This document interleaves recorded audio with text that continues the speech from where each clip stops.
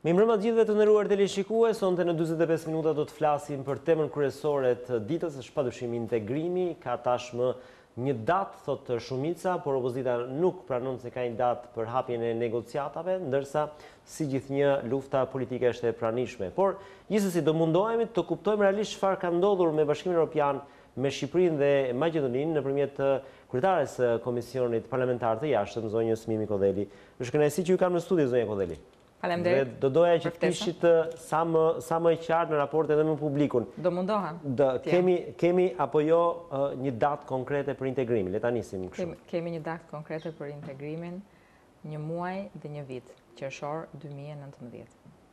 Është e sigurt kjo, sepse ka një tjetër opinion që në atë muaj, në atë vit do rishikohet vendimi për të spostuar më pas në fund të vitit. Kush e thot këtë? Të paktën kjo nuk është thënë këtë javë. Po. Në qoftë që kjo është një gjë që të tjerët mendojnë se duhet jetë kështu, unë nuk i hyj këtij diskutimi sepse këtu nuk bëjmë diskutim kungulleshkash, këtu kemi të bëjmë me fatat e atë dheut. Po. Njerëzit duhet kuptojnë që ky është një proces që ka disa etapa ku qeveritë respektive ndalojnë, bëjnë bilancet, marrin një vlerësim dhe vazhdojnë në etapën tjetër. Dhe është pjesë e një rruge të cili ka disa gur kilometrik. Hapja e negociatave sot, apo hapja e negociatave eksaktësisht qershorin e vitit që shkoi, vitit që vjen, për ne do të thotë vetëm vazhdimi i bërjes së detyrave të shtëpisë. Punë intensive që do të fillojnë që nga korriku për të mundësuar hapjen e kapitujve. Shikoni, unë vi nga një udhtim në Shkup. Dhe midis paneleve, një për cilëve isha vetë pjesë dhe isha shumë e interesuar sepse Maqedonia bashkë me Shqipërinë kanë të njëjtin rrugtim, kanë të njëjtat afate kohore për të respektuar. Edhe të njëjtën gjë kanë të dyja? Apo ka një favorizim më tepër për Maqedoninë? Jo, ne kemi marrë të njëjtin vlerësim. Maqedonia ka pasur një problem madhor midis problemeve tjera që janë, jo midis çështjeve tjera, jo problemeve tjera që janë thellimi i reformave, sidomos reformës së drejtësisë kështu me radhë, që ka qenë çështja e emrit të cilin Maqedonia e ka zgjidhur tashmë. Kështu që për Maqedoninë janë hapur disa drita jeshile për integrimin euroatlantik. Diçka tjetër desha të thosha. Dëgjoja me vëmendje një panelist, një personalitet shumë të shuar të botës diplomatike, ish ambasadori i Irlandës në Shkup vitin e parë, i cili tregonte se si Irlanda në vitin 93 kishte për të parafruar, në vitin 73 është bërë pjesë e EBE-s, Irlanda. Dhe kishte për të parafruar vetëm 5.000 ligje. Sot ligjet e parafrimit në total janë mbi 100.000. 100.000 ligje. Pra, ky është një proces, nuk ka asnjë gjë, është një proces i cili ka një dinamik shpesh herë shumë më konsistente, shumë më të qëndësishme, shumë më prekse për vendet cilat duhet ta respektojnë, ti respektojnë dhe ti parafrojnë këto ligje, në disa periudha të caktuara shumë më të relaksuar, shumë më të qetë. Jam dakord. Ne na ka qelluar që procesi të vijë në një moment kur Europa vetë është në një, le të themi, në një diskutim të madh lidhur me çfarë do të bëhet Evropa kur të rritet. Okej, po pa kalu tek Europa, sepse dua të sqaroj diçka, se jam dakord me një vazhdimsi procesi, në fundit nuk është se varet gjithçka nga ne, varet dhe nga Europa, por ju shumë çka varet nga ne. Shumica juaj krijoi një pritshmëri shumë të lartë për këtë çështje dhe kujtoj një episod që tashmë mbase e kanë haruar njerëzit, por në fund të vitit 2016, shumica juaj, kryeministri Rama deklaroi që në 2017 do të hapeshin negociatat. Ndërkohë ishte një deputet gjerman i cili në një farë mënyrë na tha të vërtetën, harrohen i tha, deri në 2018 ishte Kirschbaumi nga Tirana, tha, deri në 2018 nuk bëhet fjalë. Pra ai ishte më realist se sa qeveria apo kryeministri. Keni gabuar në këtë aspekt duke na krijuar një lloj pritshmërie më tepër se ç'duhej? Unë nuk e di se sa një deputet i një parlamenti, qoftë edhe ky një parlamenti gjerman, mund të marrë atributet e strukturave të Bashkimit Evropian. Por ditë ju them që parlamenti dhe qeveria e zotërisë ishin promotorët e mbështetjes së Shqipërisë për hapjen për caktimin e datës hapjes negociatave që në qershor të këtij viti. Çfarë ndodhi? Mund ta sqaroni diçka zonja Kodheli, çfarë ndodhi në këtë përplasje? Duket sikur në perceptimin ton ka patur një përplasje mes Gjermanisë, Francës dhe Hollandës. Është e vërtet? Ka patur një përplasje? Ka pasur një diskutim të gjatë, i cili për çka unë jam e informuar ka zgjatur mbi 10 orë midis ministrave të jashtëm të vendeve të BE-s. Le të mos harrojmë, le ta ritheksojmë që letrat që kanë qenë mbitryes kanë qenë hapje negociatash pa kushte. Që ka qenë vlerësimi i komisionit, i cili është vlerësimi që vjen nga mira ekspertë që punojnë në mënyrë shumë metikulose, shumë skrupuloze për të mbritur te ky dokument. Por le të mos fshihemi mbas gishtit. Unë besoj dhe mendoj që presidenti Macron në gjithë komportimin e tij politik, kur flitet për politikën e jashtme të Francës dhe për politikbërjen brenda për brenda kufive të Europës dhe për gjeopolitikën po doni, ka pasur perpleksitetin e tij, ka një plan për ndryshimin e disa rregullave, për ndryshimin e disa strukturave, që mund të jetë mbase një plan shumë i mirë për Bashkimin Evropian. Me të drejtë mbase ky plan vjen në një moment kur Britania e Madhe është larguar nga Bashkimi Evropian dhe kur Bashkimi Evropian afektohet nga disa fenomene të cilat janë pasojë e politikave të Bashkimit Evropian, pasojë e gjeopolitikës, pasojë e marrëdhënieve Shtetet e Bashkuara të Amerikës me Rusi, pasojë e marrëdhënieve Rusi-Turqi, pasojë e marrëdhënieve Rusi-Kin. Ky është një diskutim shumë i gjerë për ne, nuk na takon ne si Shqipëri të hymë në këtë vorbull gjeopolitike. Por që në fakt na afekton ne, sepse fenomeni i refugjatëve ka ndikimin e vet në politikat e Bashkimit Evropian, fenomenet e dështimit që erdhi mbas pranverës arabe afektojnë Shqipërinë, qoftë brenda kufive tanë, qoftë rajonin e Ballkanit Perëndimor. Pra, të tëra këto në një mënyrë ose në një tjetër kanë pasur ndikimet e veta në po negociatave, por qershorin e vitit që vjen. Mbas edhe për t'i dhënë pak kohë vetes tyre disa nga vendet europiane. Kjo ishte një kohë për ata apo për ne? Se është një vit që... Unë besoj që ne gjithsesi dhe sikur, shiko Denis, edhe në qoftë që ne do ta kishim datën e hapjes negociatave nesër. Ne gjithsesi do të kishim të njëjtat detyra shtëpie për të bërë deri qershorin e vitit tjetër. Jam dakord, zonja Kodheli, po gurët kilometrisht politika ku përfshihet dhe mazhoranca juaj që ngrë pritshmëri që unë nuk e kuptoj pse ka një lloj do të ishte më thjesht. Një herë më me këmbë në tokë mazhoranca. Unë një herë besoj që optimizmi nuk i bën dëm as kërkujt. Dhe ne kemi qenë mjaftueshmërisht me këmbë në tokë për aq kohë sa nga 28 vendet e Bashkimit Evropian, 25 kanë qenë pro caktimit datës hapjes negociatave në qershor të këtij viti. Po jo themelues ose më të rëndësishmit, se ajo është përveç Italisë, kam përshtypjen pjesa tjetër është Europë, le të themi. Në qoftë që ju janë vagon, nuk janë lokomotiva. Në qoftë që ju e quani vagon Gjermaninë, atëherë diskutimi ynë të mbyllet. Nuk thashë jo, sigurisht lokomotiva. Në qoftë që ju konsideroni lokomotiv Holandën, më vjen keq, po jo, përgjigjja ime është jo. Jo, pikërisht për këto vende kanë qenë kundër, nuk kanë qenë pro hapjes. Po pra, do me thënë, lokomotivat kanë qenë pro hapjes, me përjashtim një lokomotive si Franca. Mirë, megjithatë, zonja Kodheli, le t'i kthehemi edhe një herë asaj çfarë është. Madje kanë qenë më shumë se sa pro hapjes. Aty brenda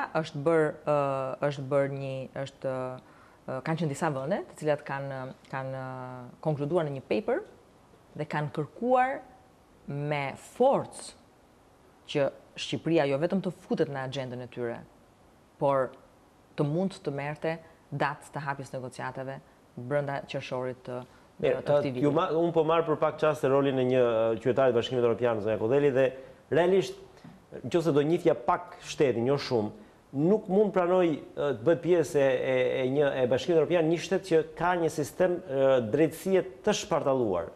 Në këtë moment ne duhet ta pranojmë, kemi një sistem drejtësie të shpartalluar.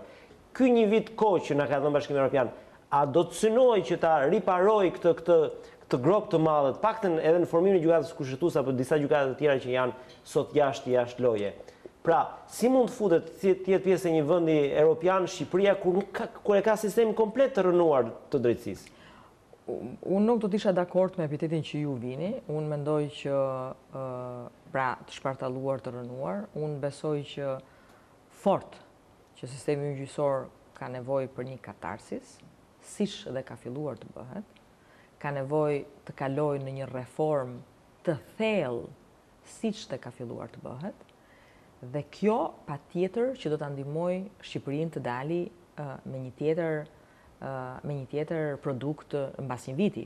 Por insistoj të them që sikur të ishte marrë nesër data e hapjes negociatave, gjithsesi Shqipërisë do t'i kërkohet fillimi i punës, vazhdimi i punës për akselerimin, për shpejtimin e procesit vetingut. Kjo është e rëndësishme për vetë shqiptarët dhe Shqipërinë, pa për te detyrave të shtëpisë dhe numrave që mund të dorëzojnë. Ndryshimi ka të bëjë gjithnjë me këtë fshatin ton. Ju do ta kishit përdorur politikisht, se unë e di që në raportin e Europës ndryshon asgjë, hapja apo mos hapje e negociatave. Por mazhoranca do ta kishte përdorur politikisht ashtu siç sot po e përdor politikisht opozita për t'u sulmuar. Gjykoni që vazhdoni të jeni pjesë edhe ju, po edhe opozita e një politike kaq le ta themi banale të një vendi ballkanik që edhe për këtë çështje kaq rëndësishme nuk merreni vesh? Futja e Shqipërisë në si pjesë e reformave të padëgjuara dhe të pabëra në këto 3 dekada, me kosto të larta dhe të dhimbshme, unë nuk ta quaja kurrë as politikë banale dhe as politikë jo, përdorimin them unë, sigurisht, përdorimin. Mazhoranca do kishte thënë, do kishte tundur flamurin e hapjes negociatave, siç po tund sot opozita flamurin e mos hapjes negociatave. Ju keni të drejtën tuaj ta komentoni si të doni. Për mua i rëndësishëm është procesi, për mua është e rëndësishme e ardhmja europiane e Shqipërisë. Pastaj, po insistoj të them, do të ishte nesër apo do të jetë mbas në qershorin e 2019-s, pra mbas një viti, data eksakte që tashmë e kemi e hapjes, e fillimit të hapjes negociatave, pra e diskutimit të kapitujve, se hapja negociatave është fjalë e madhe, diskutohen disa kapituj deri në detaje, këto 100.000 ligjet që për cilët folën pak më pare, shumë gjëra të tjera, është thjesht dhe vetëm kalimi në sit i të gjithë proceseve që Shqipërinë duhet ta çojnë atje ku ne duam. Dhe kjo ka të bëjë sistemi gjyqësor, ligjet që miratojmë, demokratizimin e vendit, rule of law, pra shtetin e së drejtës, respektimin e minorancave, respektimin e komshive, respektimin e drejtave të bazë njeriut, luftën kundër korrupsionit, luftën kundër krimit organizuar, gjithçka që kemi thënë dhe nuk kemi thënë. Politikisht unë besoj që ne kemi ndojtur korrekt ndaj kësaj qasje dhe vazhdojmë të mbetemi korrekt. E them dhe një, është një proces që është i ndërlikuar. Procesi nuk ka qenë i thjesht, është parë me të drejtë nga Europa si një proces që duhet të involvonte edhe vende të tjera, siç të rajonit. Pra, jo vetëm një vend i rajonit, sepse ne jemi kaq të vegjël në krahasim me Europën, sa më shumë që jemi brenda një procesi, aq më mirë është. Pavarësisht se dikush vjen më mbrapa në hapa dhe dikush është më përpara dhe këti që është më përpara duhet t'i pres në një moment caktuar dhe pasaj i tjetër që shkon përpara duhet të pres këtë shokun e vet. E rëndësishme është që procedura dhe procesi europian i europianizimit të Ballkanit të mund të vazhdojë në këtë rrugë dhe në këtë drejtim. A ka ndalesa, a ka dhimbje, a ka gabime nga cilat duhet të mësojmë? Po patjetër, sepse është një proces, është një rrugë që ne nuk e njohim, që nuk e kemi shkelur, që me ndihmën e miqve të mirë dhe të një politike të mirë brenda, do të mund t'ja dalim. Megjithatë, Zoja Kodheli, jemi në një grup është kjo dyshe me Maqedoninë, pra jemi të lidhur, ndërvarur me njëri tjetrin, pra nëse... Shiko, jemi të ndërvarur dhe nuk jemi të ndërvarur, sepse gjithsekush ka rrugën e vet të bërjes së...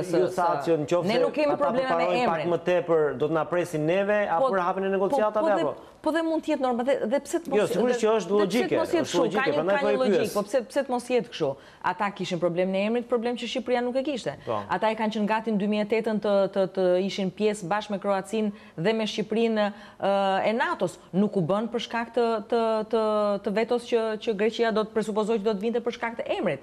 Pra, ndërkohë ata do të akselerojnë shumë, shpresoj shumë që do ta marrin një ftesë në samitin që vjen mbas pak ditësh të NATO-s në Bruksel, me qëllim që të mund të le të themi, le të kapërcejnë kohën e humbur, por ndërkohë kanë detyra shtëpie shumë për të bërë lidhur me reformën drejtësi, ku ne jemi më përpara. Pra, eksperiencat, ndaj dhe ndajmë eksperienca me ta, ndaj edhe kuptojmë se si zhvillohet politika e tyre e brendshme, sepse afekton politikën tonë të brendshme, ose vice versa, dhe unë besoj fort që edhe Serbia me Malinezi, që janë një hap përpara nesh, po që ca detyra shtëpie nuk i kanë bërë dhe kanë marrë ca vrejtje në vlerësimin e Komisionit Evropian të fundit, do të mundohen t'i përshpejtojnë reformat në cilat janë, do mundohet t'i sistemojnë disa problematike që kanë qoftë lidhur me Kosovën, qoftë lidhur me kufit, sepse sa më shumë që t'jemi bashk te kjo gjë që ne rëndom e quajmë Ballkanin Perëndimor, e dini pse në fund të ditës? Po. Shumë të vegjël për të marrë para në projekte segmentare. Shumë të mirë dhe të rëndësishëm për të marrë para duke prezantuar projekte mbar ballkanike, pan ballkanike. Kjo na bën të besojmë që duke ndihmuar njëri tjetrin kemi ndihmuar veten.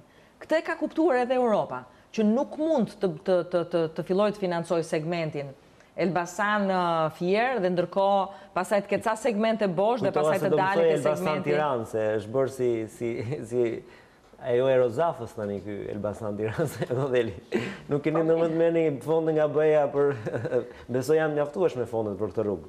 Është një bazë në fakt duhet të pyes. Të them të drejtën, ai është në provë. Jeni të sigurt që mund ta zëvendësoj të paktën në këtë rast ministrin Gjiknuri duke thënë që nuk ka pasur studime gjeologjike rruga, ndaj dhe e gjejmë kështu që rrëzohet këtu, njëra rrëzohet tuneli, pastaj në rrëzohet mali. Po, sigurisht, studime nuk kanë pasur, problemi është që këtu gjithçkush bën çdo gjë dhe nuk i ndodh asnjë gjë.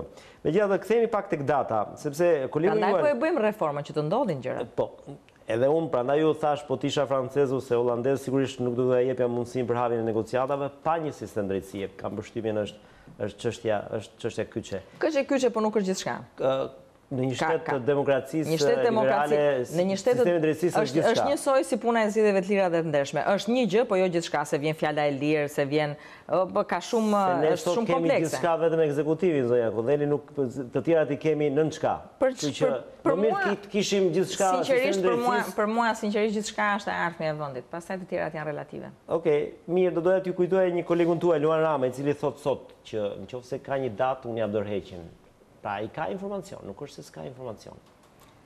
Është politikë opozitare, apo ka diçka që po e fshihni ju? Nuk më intrigon më kjo sjellja si hetuese e deputetëve, në përgjithësi kjo tendenca, e di, fryma për të sjellë si hetues si prokuror.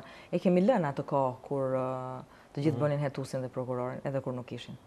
Zonja Kodheli, do doja t'ju pyesje pak edhe për atë ardhmen e Bashkimit Evropian, ne kemi diskutuar edhe më parë, përpara se të vendosej kjo datë, që 2019 është një vit i vështirë edhe për Europën, se ka zgjedhje. A na penalizon ky fakt? Ka qenë edhe 2018 një vit i vështirë, besoj, për Europën, për sa i përket zgjedhjeve, madje pse jo edhe 2017. Sepse kanë qenë zgjedhje në Gjermani, e di, zgjedhje në Itali, që u zgjatën, zgjedhje në Holland, nuk krijuan dot qeverit, kanë ndëtur nga 7-8 muaj, 9 muaj, 10 muaj, një vit Spanja për të krijuar qeverinë. Pra nuk është se atje demokracia funksionon në mënyrë perfekte dhe çdo gjë funksionon sahat. Po. Problemet e tyre të brendshme dikush i mendon ndryshe, pozicionet gjeografike ndikojnë jo pak në qasjen politike të një çështje apo një çështje tjetër. Po. Sepse unë nuk e besoj që një vend i BE-s që i takon Evropës veriore ka problemin se sa qytetar afrikan apo sirian do të vinë në brigjet e tij, sepse nuk mbrin dot deri atje. Pra, ka një tjetër qasje politike për çështje të tjera. Mbase do mund të kenë problemet e se sa Rusia me nëndeset e saj afekton ujërat e tyre territoriale, por jo këtë për cilin po flisnim. Kështu që po, përgjigja është po, do të jetë një vit i vështirë. Edhe qeveritë e krijuara rishta, siç është qeveria italiane, duan kohë të stabilizohen. Janë qeveri që vinë nga parti politike të ekstremeve. Po. Dhe përpasoj ka nevojë për kolaudim. Do të jemi, besoj, shumë të vëmendshëm për të ndjekur çdo zhvillim. Ka zhvillime brenda për brenda qeverisë gjermane, raportet besoj të tensionuara midis ministrit të brendshëm dhe kanceleres dhe jo vetëm, ka raporte delikate të një ekuilibri në zgrip brenda Hollandës. Ju rikujtoj që qeveria holandeze mbahet vetëm me një vot plus, pra 50 plus 1 vot në këmbë. Ashtu siç ka padyshim edhe qeveri të stabilizuar, siç mund të jetë qeveria e presidentit Macron sot, por që sigurisht ka hyrë në debat me qeveritë e re, me qeverinë italiane, me atë spanjole, ku kryeministri Rahoi u largua dhe ka ardhur një kryeminist socialist. Në fakt është shumë interesant ky rasti spanjoll, sepse ne jemi vetëm vend që i ngjan në mënyrën e kushtetutës të rastit të Spanjës dhe po mendoja një ditë e keni merak të që nesër mund t'ju bëjnë ndonjë mocion mosbesimi për qeverinë dhe ta rrëzojnë qeverinë ashtu siç rrëzuan Rahojin, pra me vota, jo me vota popullore, por me vota në parlament? Këtë pyetje duhet t'ia bëni qeverisë ose kryetarit qeverisë. Sigurisht, zotë Drama, po ju e keni është shumica solide? Çka unë mund të them sot është që qeveria duhet të punojë qetë, sepse votën time në parlament do ta ketë. Unë fakt po t'isha në vend e opozitës, do ta tentoja rastin spanjoll, po opozita... Pavarësisht se mund të jem shumë kritike se shumë kolegë tjerë. Këtu keni drejt, opozita nga njëherë është në një tjetër orbit, ndërkohë që rasti shumë interesant, ky rasti i Spanjës. Më ka bërë përshtypje vërtet. Ajo tregon që demokracitë funksionojnë, pavarësisht imperfeksionit. Megjithatë, do doja t'i kthehesha pak edhe çështjes ju e preket, çështjes refugjatëve, zonja Kodheli, ka qenë një çështje edhe këtu ka një mungesë totale transparence në raport me shumë gjëra, po ne jemi mësuar tashmë. A ishte një çështje që ne u vetë ofruam si shtet apo jo? T'ju them të drejtën, unë pavarësisht jam e vëmendshme ndaj zhvillimeve politike, sepse në fund ditës është puna me cilën merrem. Nuk e di kush e gjeneroi këtë lajm.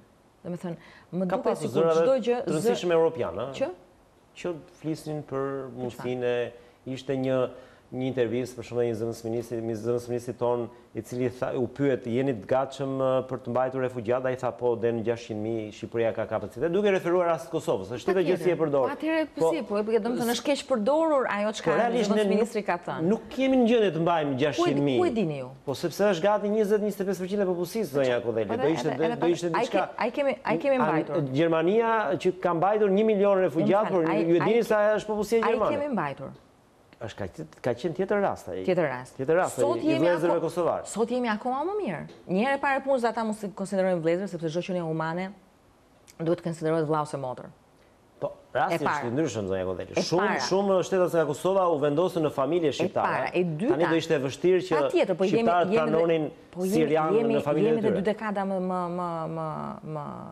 më larg asaj date. Pra kemi infrastrukturë më të mirë, kemi para më shumë, kemi suport më shumë nga Europa, se do dilni nesër dhe do thoni, kryetarja e Komisionit Politikës Jashtme thotë që po ne do t'i marrim 600. Nuk e them këtë, absolutisht jo.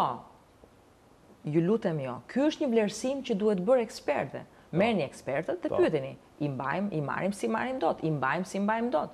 Por unë jam çuditë me si gjeneron ky lajm dhe kthehet në një krye lajm, kur lajm nuk ka. Pa është diskutuar Shqipëria si një vend për kampe refugjatësh? Jo. Në asnjë mënyrë? Jo. Në asnjë rast? Jo. Okej, dakord. Prandaj ju pyeta. Pra, e megjithatë, shikoj një negativizëm kur flitet për një gjë që mund na fisnikëronte, që mund na jepte vlera të tjera. Dhe prap nuk them mbase nuk jemi dot të mundur, as të gatshëm. Po e dim pse nuk jemi të gatshëm? Se nuk jemi të gatshëm si shoqëri, më së pari. Pastaj si strukturë. Dhe duhet ja edukojmë për çdo ditë vetes këtë. Që ne në një moment caktuar kur ne kemi pasur nevojë, të tjerët janë përgjigjur. Vjen një moment kur dikush tjetër ka nevojë, ne duhet të përgjigjemi. Sepse Evropa nuk është vetëm ti kërkojmë, na japi. Është dhe t'japim. Dhe unë ju them 2 raste. Pak kush e di, me të drejtë, pase, sepse nuk është për domen publik, që ne jemi pjesë e 2 misioneve të rëndësishme, e 2 projekteve madhore të Bashkimit Evropian kur flitet për sigurinë. E para është një anije luftarake shqiptare patrullon brigjet e detit Egje, pjesë e misionit NATO që suporton dy misionet të rëndësishme të BE-s, Sofia dhe Frontex, kur flitet për refugjatët. Kjo anije, bashkë me anije të tjera vende aleate, shpëton çdo ditë jetë. Unë e di që ju mund ja shikoj në titrat tuaja që nuk është se nuk e përmendni, po e di si është ai lajmi në lajmet tuaja në kronikën e zezë, është vetëm tangent. Është vetëm tamam si flash, kur tregoni flash që ka një lajm flash, ai është flashi. Dhe këtu historia mbyllet në një kohë që ai është misioni më i rëndësishëm ku ne suportojmë misionet BE. Dhe kemi dhe misionet të tjera akoma më në risk, siç është një mision në Mali, ku ne jemi suport dhe pjesë e një misioni BE pa qenë në BE. Kjo është një gjë, dhe këto misione, e dini, paguhen nga paratë e taksa paguesve shqiptarë. Jap se Shqipëria di dhe mund të jetë suport i vendeve të Bashkimit Evropian, i aleatëve të saj NATO, kur kjo kërkohet. Pa që nevoja as të bëj buj dhe as të kthehet në një bumerang që pastaj nuk dihet se ku përfundoj me këto bumerangje, sepse e di çfarë? I japim një leksion shumë të shëmtuar shoqërisë shqiptare. Jo, më kujtua, zonja Kodheli, me qenë se më përmendet, ka qenë fakt një shkrim në Deutsche Welle, ku theksoi madje që edhe fati qeverisë Merkel varri nga kjo, le të themi, hapje mundësisë për të mbajtur Shqipëria refugjat. Po jo Shqipëria, ato jo. Besoj e keni dëgjuar si lajm që ka një mos vende jashtë Bashkimit Evropian. Dhe vendet jashtë Bashkimit Evropian nuk janë vetëm Shqipëria. Po, jo, e qartë, për shembull, Italia ka folur për Nigerinë, për Libinë. Sot që flasim, vetëm Shqipëria nuk afektohet nga rrugtimi i refugjatëve, sepse Maqedonia është prekur, Serbia është prekur, vendet e tjera të Ballkanit, Kroacia është prekur, vetëm ne nuk për arsye nga më të ndryshmet, nuk jemi prekur nga kjo gjë. Dhe mund të prekeshim, por një gjë është e rëndësishme. Këtë më lejoni t'ju a them. Ne sot nuk bëjmë pazar me negociata europiane. Nem, në clearing. Kishte gjë të keqe. Unë për shembull do pranoja antarësim të plot në këmbim të 600.000 refugjatëve. S'ka ndonjë gjë, është politikë, është kjo zonja Kodheli. S'ka ndonjë gjë të keqe këtu. Jo, më duket një pazar me çmim të ulët ky. Pse me çmim të ulët? Ne aspirata jonë është antarësimi. Jo, aspirata jonë nuk është të marrim atë letrën që thuhet që ju tani jeni antar të bashkimit. Aspirata jonë është që Europën ta kemi brenda vendit tonë. Kam vështirësi zonja Kodheli që unë dhe ju duhet presim shumë vite sa ta kemi këtë realitet. Unë e shpresoj shumë që ju ta mbrini kur jeni në kulmin e karrierës tuaj, sepse sigurisht kemi një diferencë të konsiderueshme moshe, por megjithatë unë jam besim plot që unë, jo ju, po do ta gëzojmë antarësimin në NATO. Të doja t'ju pyesja pak edhe... Pardon, në Bashkimin Evropian. Në NATO jemi edhe jemi ashtu si që jemi, po... Jemi shumë mirë, jemi ndër më të mirët. Jemi më të mirët, apo... Jemi ndër më të mirët. Jemi se kanë dashur miqtë tanë të mëdhenj. Kjo është shumë interesante, se mund në 2009 vërtet që kanë dashur ata dhe jemi futur. Po ndërkohë, sot kemi arritur të jemi barabar me ta. Dhe kjo është një arsye më tepër, pse, ose një nga logjikat, që mund të na çonte në, ne u futëm atëherë dhe i bëm detyrat e shtëpisë dhe u munduam shumë në supervizimin e tyre, në projeksionin e tyre, të ishim të barabartë midis të barabartë dhe u bëm duke qenë antar. Do doja t'ju pyesja pak për një tjetër temë shumë të nxehtë që kam përshtypjen tani do jetë tema kryesore, marrëveshja me Greqinë. Ju si kryetari i Komisionit të Jashtëm, keni ndonjë informacion se çfarë po bëhet, kur do jetë gati? Dhe a ka qenë kjo një kusht i Greqisë për negociatat? Nuk ka qenë një kusht i Greqisë. Greqia ka qenë absolutisht transparente dhe me gërma të mëdha në më shumë se sa një rast ka dalë dhe shprehur politikisht në nivelet më të larta ministri punëve të jashtme sidomos i tyre që nuk është kusht dhe nuk janë dy procese të cilat nuk janë të lidhura me njëra tjetrën. Thënë kjo, unë besoj që nuk ka pasur rast si ky i kësaj here që ministri i jashtëm të vijë brenda një periudhe kohore shumë të shkurtër disa herë për të raportuar në komision lidhur me mbarvajtjen e negociatave. Nga ana tjetër, është rasti i parë kur Komisioni i Jashtëm është dëgjuar dhe ka dëgjuar një gjë pa precedent më parë, presidentin e Republikës në lidhur me këtë proces. Në momentin, flasim për momentin kur do jepej autorizimin prej tij. Kështu që unë besoj që ne duhet jemi të qetë në këtë gjë, sigurisht që duhet kemi parasysh që kur hyet në negociata ka lëshime nga të dyja palët, në mënyrë që historia në fund ditës të jetë fitore për të dyja palët. Jam plotësisht e bindur për aq sa jam informuar nga ministri Bushati që ai bashkë me ekipin negociator është duke bërë më të mirë. Janë gjëra të rëndësishme, janë gjëra delikate, janë gjëra cilat mund na thoni pak për sa pika bëhet fjalë pra për detin, për ligjin e luftës, për për varrezat, për ligjin e luftës, për shumë facilitete të tjera për cilat qytetarët shqiptar kanë nevojë, mos harroni që jetojnë rreth 1 milion shqiptar atje, vullet apostile, se nga ndonjëherë e di janë disa gjëra që ne i përmendim shkarazin në një kohë që janë shumë të rëndësishme për të përditshmën tonë, për të përditshmën tonë. Po me çka jam informuar dhe me çka ministri ka informuar në komision, besoj që me të vërtet realisht kësaj here do t'ja dalim të kemi përfitime të mëdha nga kjo marrëveshje, si Shqipëri dhe si shqiptar. Kur mund t'jetë gati marrëveshja, zonja Kodheli?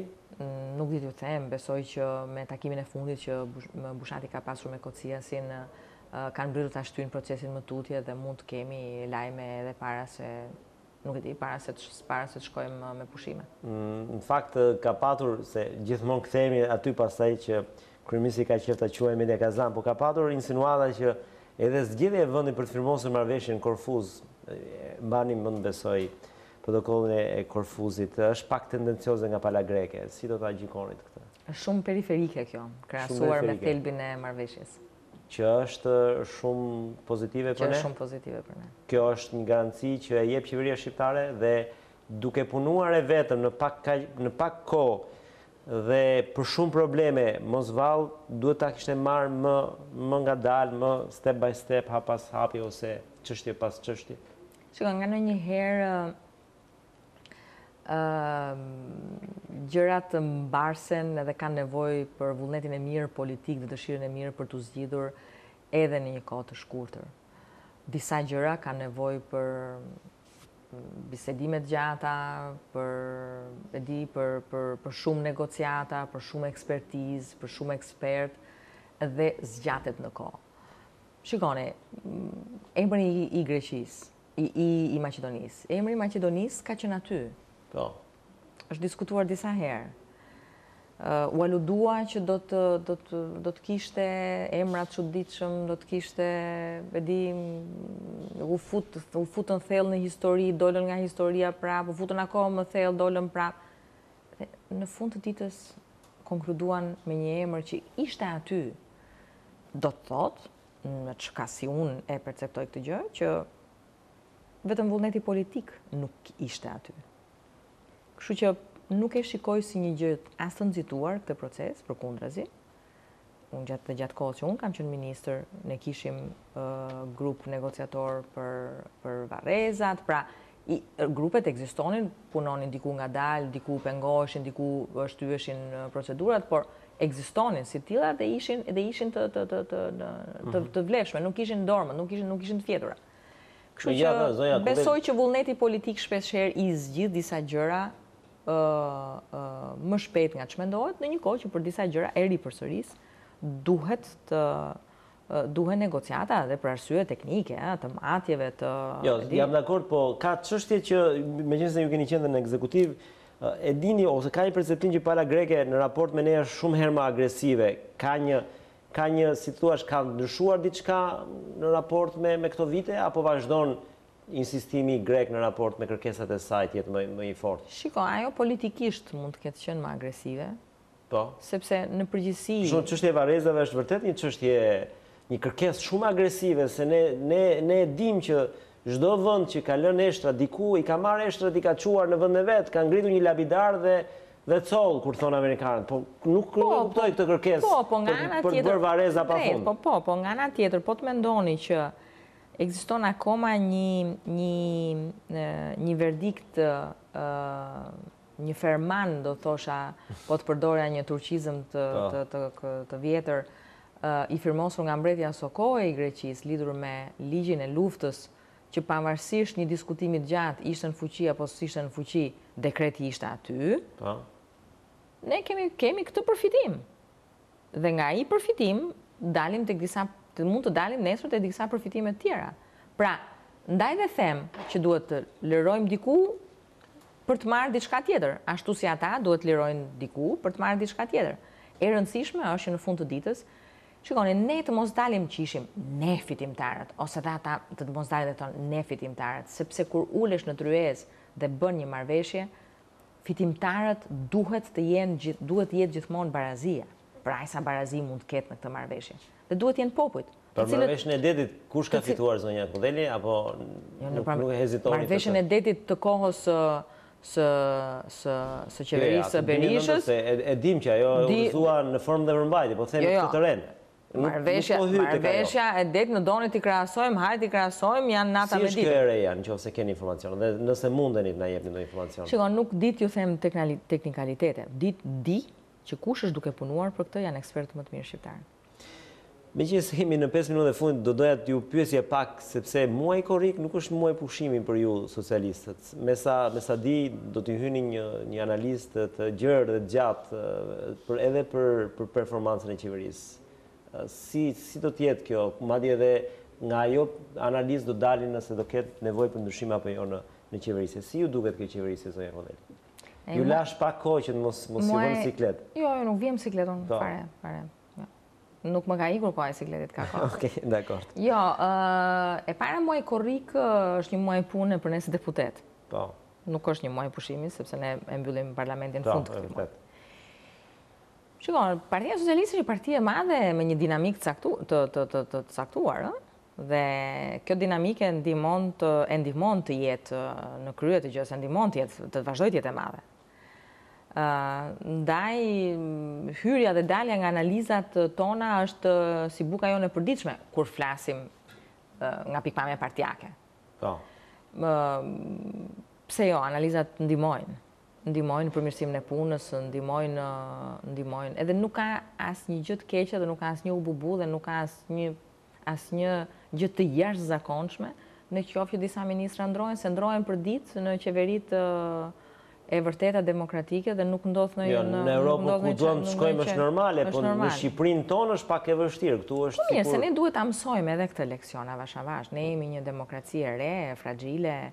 Kemi shumë leksione për të mësuar akoma, jemi akoma tek pozicioni i nxënësit. Kështu që më vjen normale që procesi të jetë kështu, nuk ka asnjë gjë të jashtëzakonshme. Si është kjo qeverisja e vetme e Partisë Socialiste? Se kam përshtypjen në herë e parë që një parti, përveç zotit Meksi Berisha në 92-shin, kjo është besoj që ka më shumë presion, ka më shumë ngarkesë, ka më shumë përgjegjësi si e vetme. Edhe më duhet ja njoh këtë kolegëve. Në një mënyrë, në një këndvështrim ka qenë më i thjeshtë 4 vjeçari i parë se sa të qeverisurit vetëm. Pse, se keni patur ndihmën e LSI-s apo keni patur justifikimin e LSI-s? Jo, po ndahet edhe presioni, ndahet edhe pesha që ke mbi supe. Është më agresive sot opozita se 4 vjet më parë? Më vjen keq opozita sot, më duket një dështim, dhe më vjen keq sepse opozita është një aset i Shqipërisë dhe i politikës. Më duket futet në disa rrugë qore, nuk ka strategji, nuk ka target, nuk di mënyrën se si do ta realizoj. Më duket e çoroditur, nuk jam këtu për ta gjykuar dhe për ta vlerësuar, absolutisht, nuk dua të unë flas shpesh herë dhe shumë haptas me shumë kolegë të opozitës, të Partisë Demokratike, aq më tepër edhe të LSI-s, edhe më vjen keq, duhet të rimarrin të qenit opozitar të mirë në dorë, nuk janë aty ku duhet. Dhe një pyetje fundit, në raport me zgjedhjet lokale ka filluar Partia Socialiste të bëhet gati dhe janë disa kryetar bashkish, zonja Kodheli, që pavarësisht se kanë 2-3 mandate, sërish kanë ambicie për qenë. Është normale kjo në një vend si Shqipëria që drejtosh Megjithëse kjo është pak e vështirë. E kam personale këtë Kryetari i tyre në fakt është pafund. Domethënë më konsideroni sikur të isha një qytetar që pyetet me mikrofon në rrugë për këtë gjë. Në cilësinë e një qytetare realisht. Jo të Shiko, unë mendoj që në ka një demokraci e cila realisht funksionon për një arsye të vetme që unë e konsideroj madhore si arsye, kjo është demokracia e Shtetit Bashkuar të Amerikës. Ti je njeriu më i pushtetshëm në botë 4 vjet, kur zgjidhesh presidenti i saj, 8 vjet. Pastaj ikën dhe nuk dukesh më në fushën politike, shkon jep mësim, leksion në universitetin më prestigjos të Amerikës, hap një NGO dhe merresh me paqen në botë, por ti nuk je më në politikën amerikane. Kjo është përgjigjja ime për çka më pyet. Me përgjigje në fakt nuk kam çfarë t'i shtoj, sepse edhe mua më pëlqen shumë si përgjigje, po meqense zotit Rama po i vjen shumë shpejt mandati i dytë, shpresoj kemi kohë akoma, një vit kemi bërë. 8 vite. 8 vite janë të mjaftueshme edhe për një kryeministër shqiptar. 8 vite janë të mjaftueshme për demonstruar që di të bësh diferencën. Faleminderit zonja Kodheli. Faleminderit juve. Të nderuar televizionistët, kemi ardhur në fund të 45 minutave me kryetarin e Komisionit të Jashtëm zonjën Mimi Kodheli, ku kemi folur për çështjet e integrimit apo dhe çështjet e tjera të politikës së brendshme. Natë e mirë dhe mirupafshim.